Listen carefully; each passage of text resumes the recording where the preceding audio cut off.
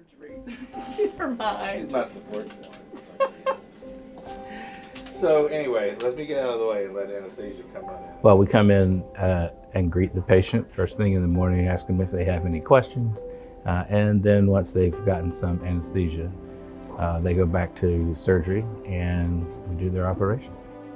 So the thing that I like most about doing the kind of surgery that I do, the joint replacements that I do, is that it does help our mostly older individuals maintain their mobility and maintain their functional independence.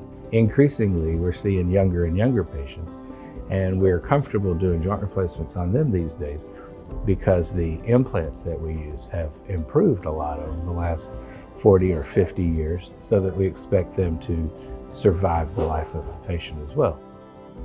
Because we're able to do so many things with medical technology these days, people think we can fix anything, but the truth of the matter is that if you wait until your joint is in bad enough shape, then it can be difficult to get the best results from surgery. You know, I'm new to Ochsner. I'm really happy to be part of this organization, this wonderful new orthopedic hospital facility that they've opened here at Elmwood. And it's really quite an accomplishment, and it's a great place for patients, most importantly.